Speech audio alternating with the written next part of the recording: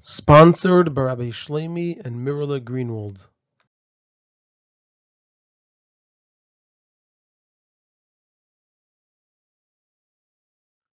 This is a Sicha from Likutei Sichos, Chelek Parshas Sisa Sicha Beis, and the topic of the Sicha is that in this week's Parsha we learn about the making of the Shemen HaMishcha, and we learn a teaching of Rashi on the word hin, which is the measurement of the amount of oil that was in the Shemen HaMishcha.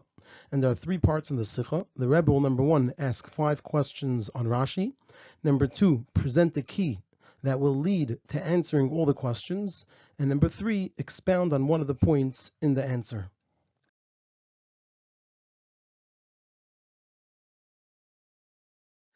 In our parsha, by the tzivui, the command for making the Shemen HaMishcha, so it says in the pasuk, and this is after the pasuk and the psukim describe all the types of spices and roots that were needed for the Shemen HaMishcha in order that they should have a good smell and taste.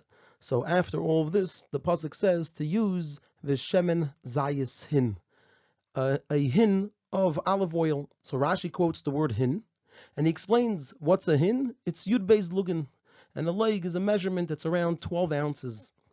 And then Rashi continues and says, "V'nechluku by Chachmei Yisrael." The Chachmei Yisrael argue about this. Rabbi Meir says, "By Sholku is a karin," and these 12 lug of Shemen Zayis, they cooked. Sholku is to cook even more than regular cooking. They overcooked the roots and the spices.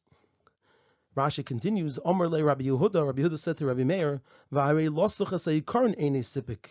12 lug of oil is not even enough to just smear on the roots. By just smearing it on the roots, it would get fully absorbed into them. Rather, what they did is they first immersed all the roots and all the spices in water in order that they should absorb the water and no longer have any space to absorb the oil. Afterwards, they placed the oil on the roots until the oil absorbed and took in the smell of these roots and spices, and then they gathered the oil from upon these roots.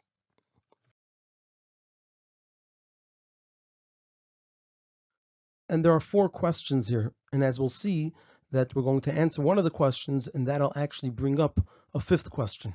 The first question is, we have to understand, the way of Rashi is that if he's going to teach 2 things on one pasuk or even on one word, then he separates them into 2 teachings. And so if that's the case, why does Rashi combine 2 teachings in this one Rashi? He teaches over here on the word hin, both that it's Yud Beis Lugan, as well as that there's an argument among the Chachmei Yisrael how the Shemen HaMishcha was made. And this question is especially strong since Rashi says V'nech l'kubai with a Vav HaMaisif, in direct continuation to saying Yud Beis Lugan, he says V'nech l'kubai as a continuation to it. And also he says, boy, in the Yud Beis Lugan that we just spoke about, Sholku is what they is where they cooked and overcooked the spices and the roots. So he's saying it that he's referring to the beginning of that very Rashi, and he doesn't do it on the next pasuk where it actually says Sisa, that you should make it Sisa oisei shemen mishchas kodesh. So we have to understand, why does Rashi put these 2 teachings together? The second question is, and the second, third, and fourth questions are diyukim in Rashi. So the second question is, Rashi begins, before he presents the argument of Rabbi Meir and Rabbi Yehuda, he begins by saying, V'nechleku by Chachmei Yisrael. He tells us first that there's an argument. So now it makes sense why Rashi starts by saying that there's an argument, and he doesn't start right away by presenting the 2 opinions, since that's in order to teach that both opinions are equal. Because if Rashi has 2 explanations on something, and one is better than the other, he brings the better one first. Now, what does Rashi do if they're both equal? What he does is he starts off by saying there are 2 opinions, meaning to say there are 2 opinions, and both of them are equal. So it's understood why Rashi begins by saying that there's an argument in this matter. It's in order to teach us that both opinions of Rabbi Meir and Rabbi Yehuda are equal. However, the question is, why does Rashi say V'nech l'kubai Chachmei Yisrael? That's not the regular terminology that Rashi uses. Usually Rashi uses something like Rabbi Seinu. That's what he usually says. So why does he say over here V'nech l'kubai Chachmei Yisrael? The second question is, why does Rashi say the names of Rabbi Meir and Rabbi Yehuda? And he doesn't just say there are 2 different explanations. And like we explained many times, that when Rashi brings the names of the opinions, it's in order to add understanding to his teaching. So how do the names of Rabbi Meir and Rabbi Yehuda add to our understanding of Rashi's teaching over here? And the fourth question is, and this is really just strengthening the third question, that we find in the Gemara Bavli that the first opinion that Rashi says is the opinion of Rabbi Meir, the Bavli says that's actually the opinion of Rabbi Yehuda. And what Rashi says is the opinion of Rabbi Yehuda, the Bavli says is actually the opinion of Rabbi Yesi. This way that Rashi presents it, that the first opinion is Rabbi Meir and the second one is Rabbi Yehuda, is what's found in the Yerushalmi. So the question becomes strengthened. We see Rashi saying the names over here, and he's not just telling us the names, which is not the norm, unless there's something to teach us with it. He's specifically choosing to present it in this way, that the first opinion is Rabbi Meir, and the second one is Rabbi Yehuda, and not that the first is Rabbi Yehuda, and the second one is Rabbi Yesi. So that emphasizes even more, and it stands out even more, that Rashi is telling us the names, and specifically in this way. And so we have to understand what is it teaching us by saying the names, and it's the names of Rabbi Meir specifically as the first opinion and Rabbi Yehuda as the second opinion.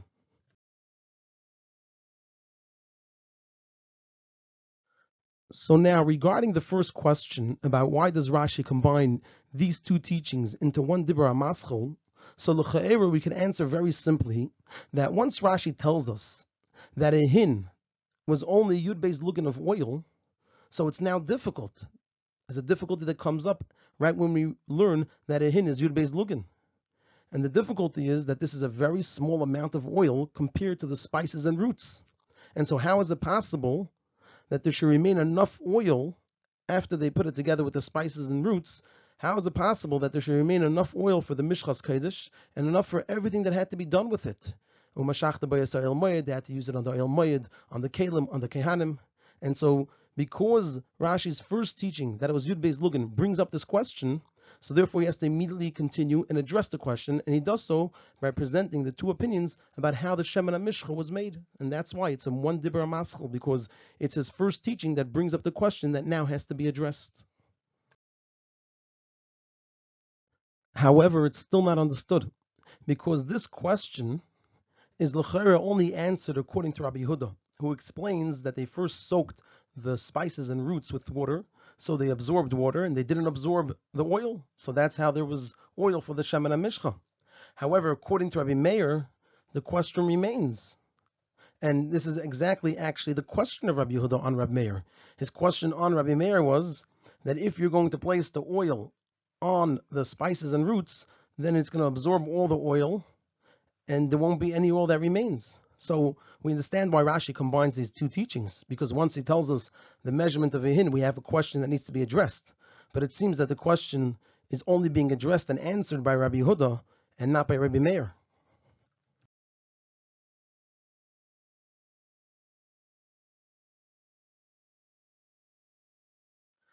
And this point actually brings us to the great question on this Rashi. And that is, Rashi begins by telling us the opinion of Rabbi Meir, that by shalkus ayikarin, that they cooked and overcooked the spices and roots in this shemen, in this oil.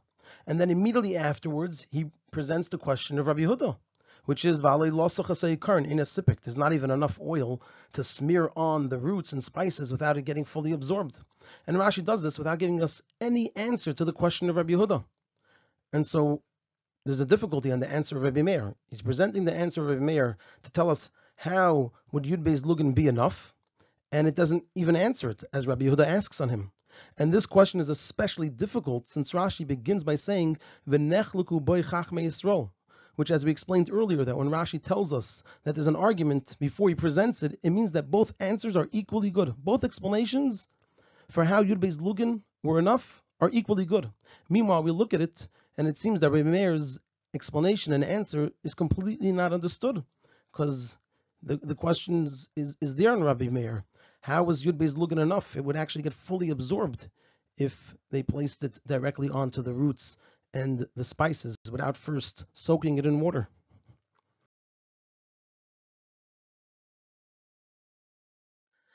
Now in the Gemara Bavli, this question is actually answered, because in the Bavli, the opinions are reversed. Rabbi Yossi asked the question on Rabbi Yehuda, and Rabbi Yehuda responds, "V'chines echad nasa b'shemen hamishcha." Was there only one miracle that occurred with the shemen hamishcha? V'alei tchilasa yud beis lugan.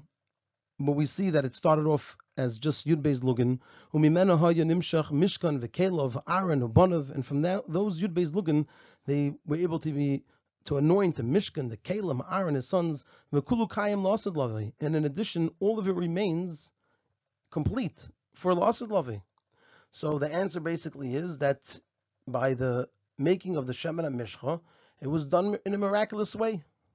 So we could say also over here, it would seem that that's the opinion and the explanation of the opinion of Rabbi Meir, that it was indeed a miracle that Yud Beis Lugan was enough.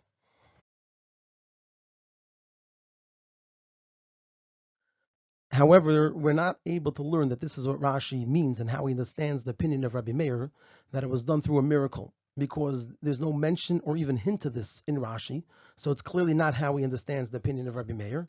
And in addition, from the fact that later Rashi says, it says in the pasuk there that it will be l'derei seichem, so Rashi says mikan, from here, where it says l'derei seichem, lamdu Rabbi Seinu learned shekulei kayim la'asad lavi, that all of it is there la'asad lavi.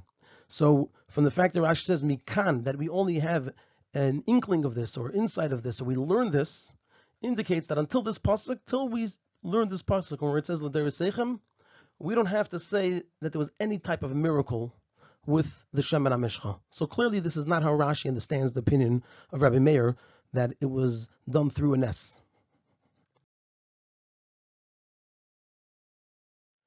Now this question itself forces us to say that according to Rashi, this is not even a question on Rabbi Meir. There's no question on Rabbi Meir that there's not even enough oil to smear on the roots without it getting fully absorbed. Because if it is a question, then how does Rashi present to us the opinion of Rabbi Meir? And he even tells us that it's as equal and as good as the opinion of Rabbi Yehuda. So Rashi tells us it's Yud Beis Lugan, that's the measurement, and then there's a difficulty. How is that enough? He presents to us the opinion of Rabbi Meir that there's a great difficulty in it. Obviously, Rashi holds that this is not a question according to the opinion of Rabbi Meir. But that brings up two questions for us. Number one, it actually seems to be a very good question. When you learn the Psukim simply, this seems to be a good question. Yud Beis Lugan is not enough. And what's the answer? That they cooked the oil together with the Ikarin. The question is that if they would even just smear it, it would get fully absorbed. There's not enough. And in addition, another question is, if it's not a question, however we're going to learn the opinion of Rabbi Meir, that there's no question that it's not even enough to smear without getting absorbed, so then why does Rashi present the opinion of Rabbi Yehuda starting off with his question on Rabbi Meir? If Rashi is learning and understands Rabbi Meir in such a way that this is not a question, so why is he presenting the opinion of Rabbi Yehuda starting with a question that he holds is not even a question? He should just present the opinion of Rabbi Yehuda. He should tell us how Rabbi Meir holds the Shemen HaMishcha was made and how Rabbi Yehuda holds it was made without the question, which we're going to have to explain in such a way, the opinion of Rabbi Meir, that this is not a question on him. So don't bring the question that's not a question.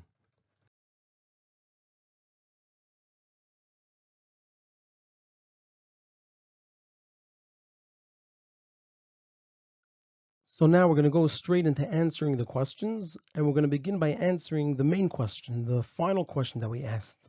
And once we answer that, we're going to see how all the other questions are also going to be answered. So the explanation in this is as follows. According to Rabbi Meir, that they were Chelek, which means they cooked really well, the current in the oil, so there's no question at all of V'alei losach current any sipik. There's no oil over here, it's going to get all absorbed. Because it doesn't matter at all that through the shlika the oil became absorbed in the Ikaron. It doesn't matter. That's totally fine. Because Rabbi Meir holds that the Shemen HaMishcha doesn't have to be oil for itself. That's not what the Shemen HaMishcha is. But rather it may be together with the Ikarim, which the Ikarim became dissolved and turned into a liquid. So Rabbi Meir holds that it did get absorbed, and they cooked it really well to the extent, like we'll see Rashi says, that everything melted, it turned into a liquid, and that's the Shemen HaMishcha. And even though it's called Shemen HaMishcha, it says Shemen on it, and it says about it V'yitzakta and V'yizeisa, and it's talking all about the Shemen HaMishcha. Nevertheless, since they were Chelek the Ikarin, they cooked really well, these Ikarin, which, like we said, Chelek is more than Bishul. They cooked it and overcooked it. So it's understood that they no longer looked like Ikarin, but rather, as in the words of Rashi, they were Nemoichin like a liquid. So according to Rabbi Meir, there's no question that they got absorbed. They did get absorbed, and they cooked it so well that all of it turned into a liquid, and that was the Shemen HaMishcha. And so there's no question on Rabbi Meir that it got absorbed. It's fine that it got absorbed. However, Rabbi Yehuda doesn't want to learn this way, since he holds that the Shemen HaMishcha has to be, as it's called, Shemen, oil, and not mostly melted Ikarim, which become into a liquid because we were Chelek them in oil. That's not what the Shemen HaMishcha is. It's not mostly Ikarim that turned into a liquid because they were cooked really, really well with the oil. And therefore he learns that what they did is shram b'mayim, they first soaked it in water so that they no longer would absorb. V'kipchil Hashem and malei karn, then they put the oil there, and the oil absorbed the scent of all the roots and spices, and then they gathered up the oil from on the roots. And this is also the reason. Now we're going to answer the other part of the final question. We answered the first part. How is that not a question of Rabbi Meir? Because Rabbi Meir holds it's totally fine that it got absorbed. All of it turned into a new substance, a liquid substance, and that was the Shemen HaMishcha. The roots, the spices, the oil, everything together turned into a substance called the Shemen HaMishcha. Our other question was, then why does Rashi quote the question of Rabbi Yehuda if it's not a question on Rabbi Meir? So this is also the reason why Rashi quotes the question of Rabbi Yehuda, and he's medayik to say, it's not even enough to smear the oil on the roots. Even though, really what happens when they smear it, the oil gets absorbed, and it's not used to smear the ikarim. If you're going to smear it, it's going to get absorbed in the ikarim, and so if it's going to get absorbed, it's not seen at all. And so Rabbi Yehuda should have asked, how can it be called oil? It's not even oil. It gets fully absorbed. There's no oil there.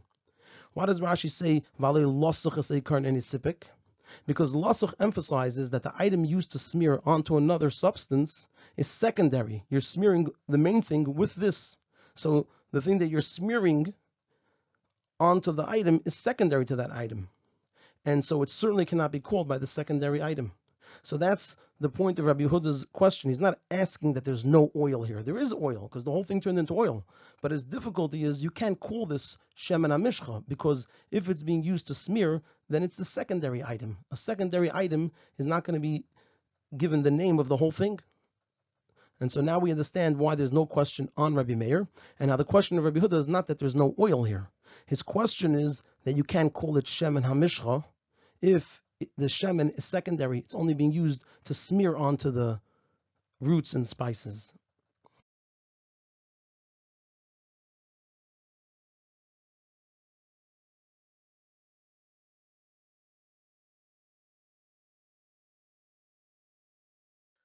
Now we're going to move on to answering question number 2, which was, why does Rashi say v'nechluku bay chachmei Yisrael and not v'nechluku bay Rabbi Seinu? So the basis for the argument between Rabbi Meir and Rabbi Yehuda is because in the pasuk it says, and we're going to read the pasuk and explain it afterwards, Sisa shemen mishchas kodesh reikach merkachas ma'aseh reikeach shemen mishchas kodesh. So this means that there are 2 parts and stages. There is the Sisa, the making of it, and then the result, what it should be. Yiyah. The beginning of the pasuk says Sisa, how you should make it, and the end of the pasuk says Yiyah, what it should be. What should be the result? So there is at the time of making it. So then it has to be a mixture, as the pasuk says Sisa shemen mishchas kodesh reikach merkachas ma'aseh reikeach. You should make it in what manner? Reikach merkachas ma'aseh reikeach. And as Rashi explains, v'chol davar hama'erev b'chaverei, any 2 things that are mixed together with one another, till one absorbs from the other one, whether it's scent or taste, kari merkachas, that's what's called a merkachas. So at the time of making it, the pasuk is telling us it has to be a mixture. And then there's another part, another stage, which is the result. After making it, it has to be shemen mishchas kodesh. And Rabbi Meir and Rabbi Yehuda argue which detail has the greater emphasis. So let's start with Rabbi Meir. According to Rabbi Meir, that boy sholk was a karan, that they cooked really, really well the shemen mishcha, the shemen with the ikarin. So the making it with oil and merkachas, the making part, was fulfilled to the fullest extent. The fullest extent of mixing 2 things together is when they are cooked together, especially in a way of shalku. So therefore, Rabbi Meir holds that in order to fulfill the tzivui of Vasisa Isa Merkachas to the fullest extent, it has to be in a manner of Boy Shalku Seikarin. We have to fulfill that part, the Vasisa Isa, to the fullest extent. Even though that as a result of this afterwards it's lacking in fulfilling to the fullest extent, that it should be shemen mishchas kodesh of oil on its own. It's just shemen mishchas kodesh. So Rabbi Meir holds that the main thing is the making of it. The result is not as important when we have to choose between the two of them.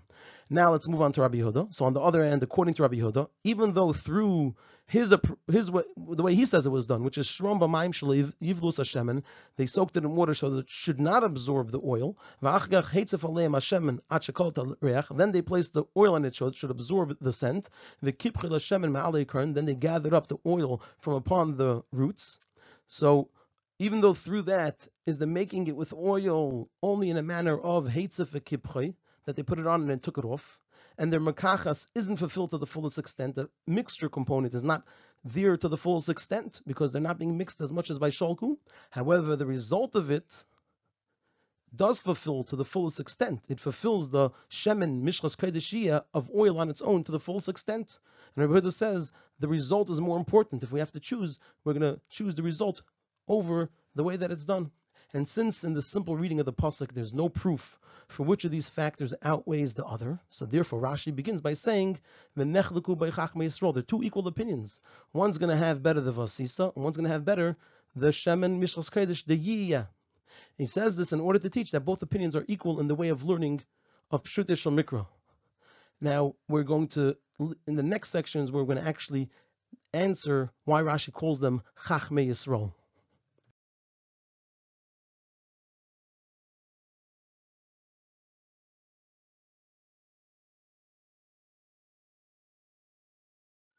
So to address why it says Chachmei Yisrael, so now, based on what we just said, we can also explain why Rashi says Chachmei Yisrael.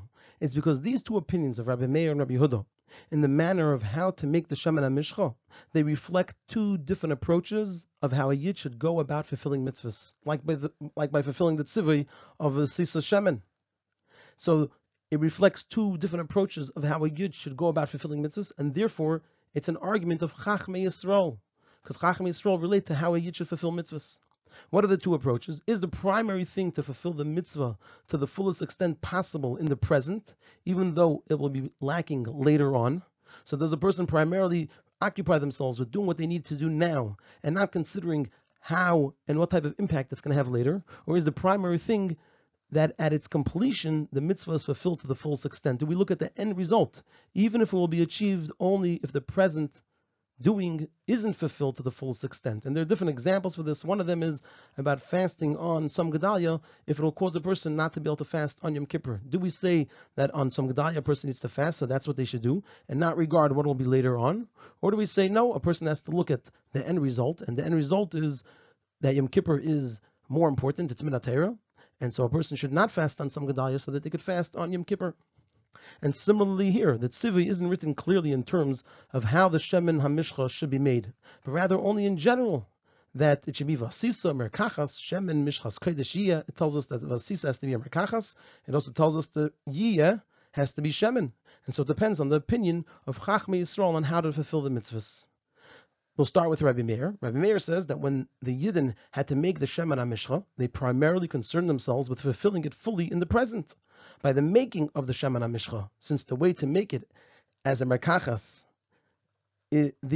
since the way to make it is as a merkachas, that's how the Torah says to make it, so therefore, Boishol Kosei Karin, even though it would then be lacking in the result of being Shemen Mishchas Kodesh, since the oil wouldn't be seen on its own. It doesn't matter. The main thing is how it's being done now. Then regarding Rabbi Yehuda, so on the other hand, Rabbi Yehuda says that the present has to be done in a way that it prepares for the future result being complete.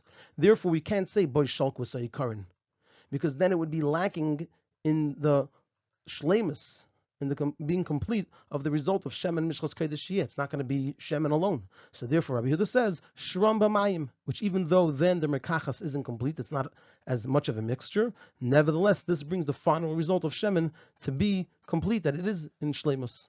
So that's why it says Chachmei Yisrael, because this is something which is connected to Chachmei Yisrael that instruct you on how to fulfill mitzvahs. These are two approaches about how to go about fulfilling mitzvahs, when there's two possibilities, one that emphasizes the present and one that emphasizes the future, or one that emphasizes the action and one that emphasizes the result.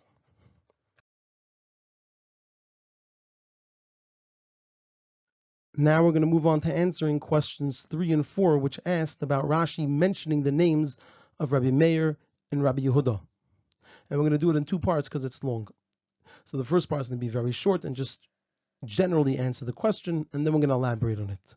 According to this, it's also understood the reason that Rashi mentions the names of the Chachmei Yisrael, and also the reason that he chooses Rabbi Meir and Rabbi Yehuda, and not like in the Bavli, Rabbi Yehuda and Rabbi Yesi. This is because Rashi, in an earlier teaching of his, presented an argument between Rabbi Meir and Rabbi Yehuda, where there too their argument is founded on the same basis as their argument here. And like we actually see there as well, Rashi says, Nechluku by Chachmei Yisrael, because it's the same type of argument that's related to Chachmei Yisrael about how to do a mitzvah. So the reason why Rashi says the names, and he chooses specifically Rabbi Meir and Rabbi Yehuda, it's because he's telling us that it fits with their way of learning elsewhere, because we see an earlier Rashi, where as we're going to explain, he also brings Rabbi Meir and Rabbi Yehuda, and it's the same type of argument as over here.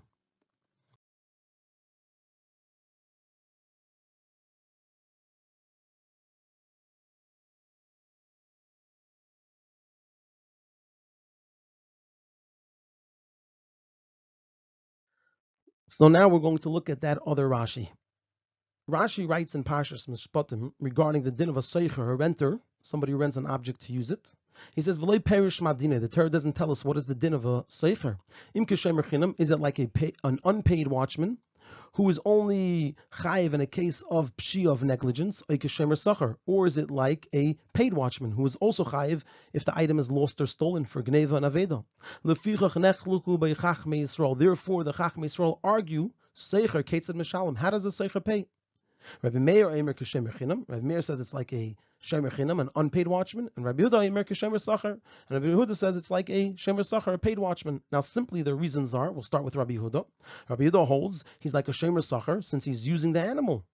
The Seicher gets to use the animal and benefit from it, so that's payment for watching it. Since he's using it, so in exchange he has to give a better level of guarding, like a paid watchman.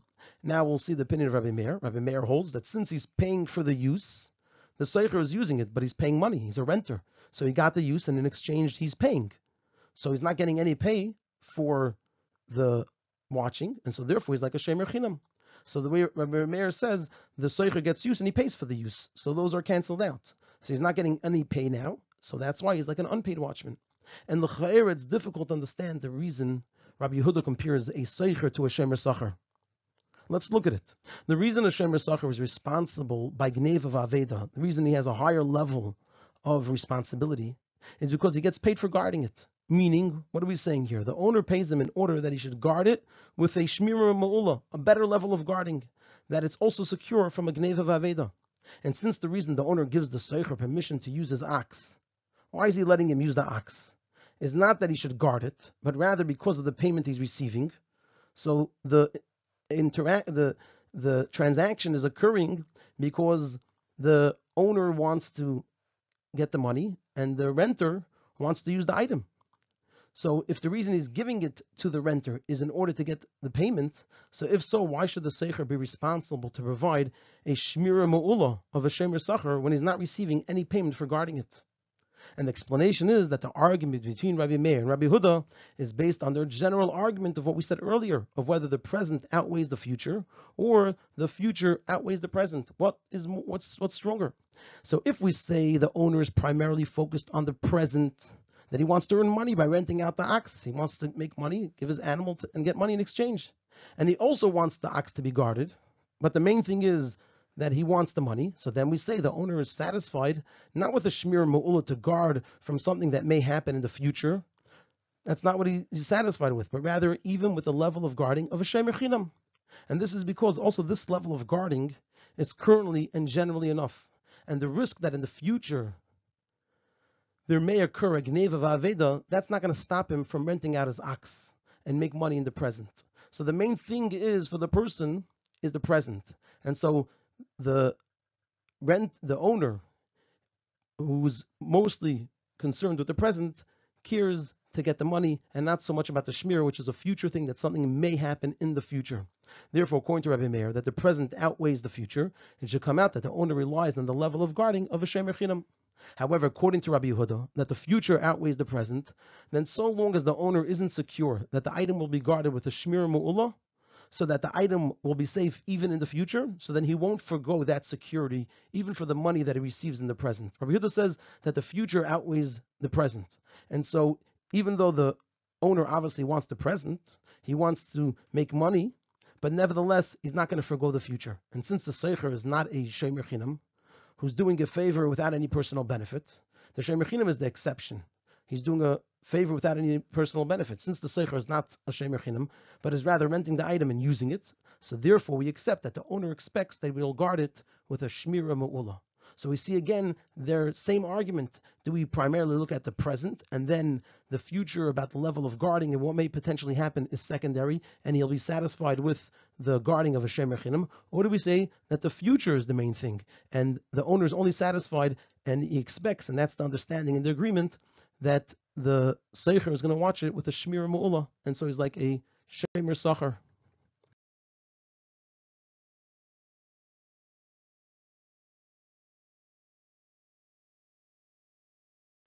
And with that, we answered all of our questions. Now we're going to move on to a related point about this argument between Rabbi Meir and Rabbi Yehuda. To strengthen this idea that these arguments fit with the general approach of Rabbi Meir and Rabbi Yehuda, so we'll present another place where we find the same argument between Rabbi Meir and Rabbi Yehuda. The Mishnah says, the Mishnah teaches, Ad kama mazamnim ad kazayas. And this is the opinion of Rabbi Meir, that in order to bench, you need a kazayas. Rabbi Yehuda Omer ad kebetza. Rabbi Yehuda says it has to be a kebetza. And the Gemara explains what's the argument. B'krai pligi, they argue about a pasuk. Rabbi Meir savar, Rabbi Meir holds when it says v'achalta zu achila, v'savata, so zu shsiya. V'achalta is one thing, v'savata is something else. V'achalta is eating, and v'savata is drinking. V'achila b'kazayis, achila is always with a kazayis. Very good savar, no, v'achalta v'savata are together. It means achila sheyesh basviya. What type of achila? One that brings to sviya. Ve'ezuzu, what type is that? That's kibetza. It has to be a kibetza. However, even though it seems like they argue about a pasuk, like the Gemara says, Taisus explains that these psukim are only an asmachta. It's an asmachta. It's really, the discussion is really midrabana, and then they're bringing these psukim as an asmachta. And midiraisa requires sviya gemura. Everybody agrees minatera there has to be sviya gemura, complete satisfaction. It has to be kibetza. And so, based on that, we must say that the basis for the argument, how to learn the pasuk, in other words, they're arguing really midrabanan, and they're just afterwards interpreting the pasuk to fit as an asmachta. So we have to say that the basis for the argument, how to learn the pasuk, results from their difference in perspective. Start with Rabbi Meir. According to Rabbi Meir, that we focus on the present, it should come out that once there exists an achila, then right away there should be a chi of zimun. If you have an achila, that's in the present. We look at the present. There's a chi of zimun. And since the shear of an achila is a kazayas, so we must learn with an asmachta. That's the secondary thing. How we're going to learn it. How we're going to explain the asmachta. That the achalta is its own thing right away at the time of eating. And so the person is chayiv in a zimun with a kazayas. Moving on to Rabbi Yehuda. So on the other hand, according to Rabbi Yehuda, we need to consider the future. We don't look at the present. Oh, do we have an achila now? We have to look at the future, the result. Therefore, the achila in the present doesn't outweigh the result of the achila in the future. The purpose of eating, what's the whole purpose of achila? Is to be satisfied. And therefore, that's what brings the chiyuv of uveirachta. So again, we see this idea. Do we look at the present and say, in the present we have an achila when it's a kazayis, so kazayis is enough? Or do we look at the future and say the purpose of achila is v'savata, so we have to have that. We have to have the kibetza, which brings about the v'savata. So again, we see this argument of Rabbi Meir and Rabbi Yehuda playing itself out in another place.